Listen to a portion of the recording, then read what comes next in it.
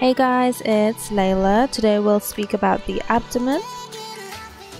Remember the number 9 with the abdomen. So you have 9 compartments and you've got 9 layers.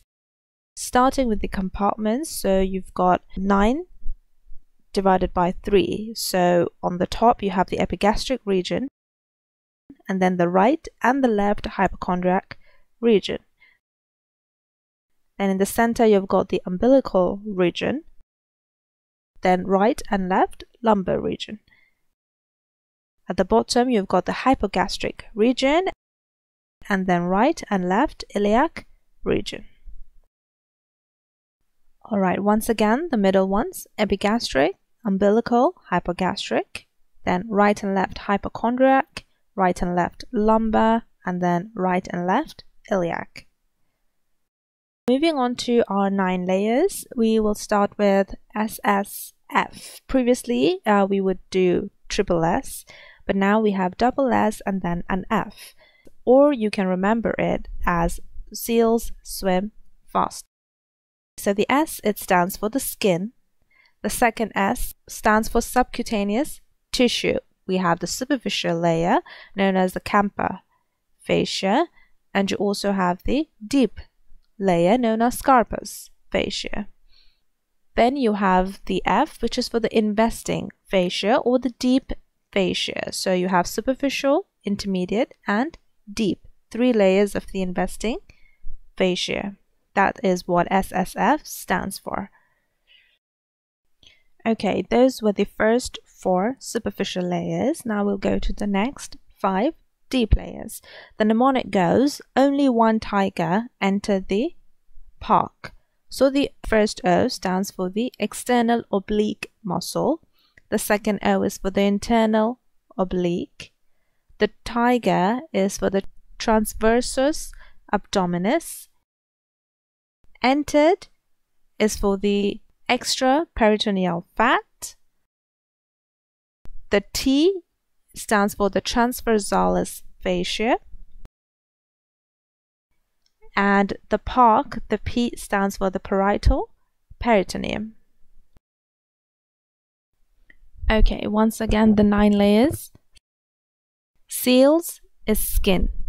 Swim is subcutaneous tissue, Campa fascia and Scarpa fascia. Fast is the investing deep fascia. Only external oblique.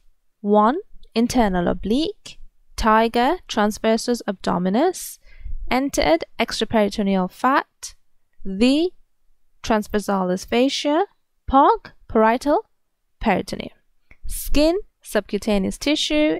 Fascia investing external oblique, internal oblique, transversus abdominis, extraperitoneal fat, transversalis fascia, and parietal peritoneum. Some other things present on the abdomen: you've got the linea alba right in the center. You've got the rectus abdominis muscles.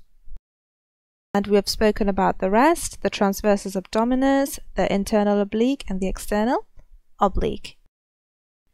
Okay, there is something known as the arcuate line. It divides the top 3/4 of the abdomen from the last quarter. So above this arcuate line, you've got the aponeurosis of the muscles going from the anterior and the posterior side of the rectus abdominis. But below the arcuate line, you've only got it going from the top. So you've got a thicker anterior level. So it's important to know that there's a difference between the upper and the lower abdominal wall.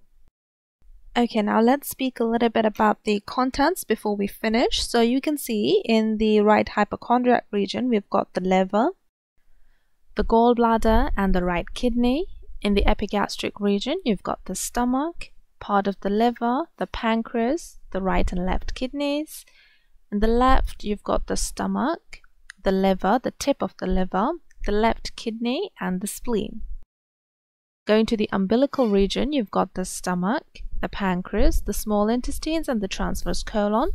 The right lumbar, you've got the tip of the liver, the small intestines, ascending colon, and the right kidney. Left lumbar, you've got the small intestines, the descending colon, and the left kidney. Hypogastric region, you've got the small intestines, the sigmoid colon, and the bladder, you can see. The right iliac, small intestines, the appendix, the cecum, and the ascending colon. And finally, the left iliac contains the small intestine, the descending colon, and the sigmoid colon. Okay guys, that is it for this video. See you in the next one. Take care. Bye.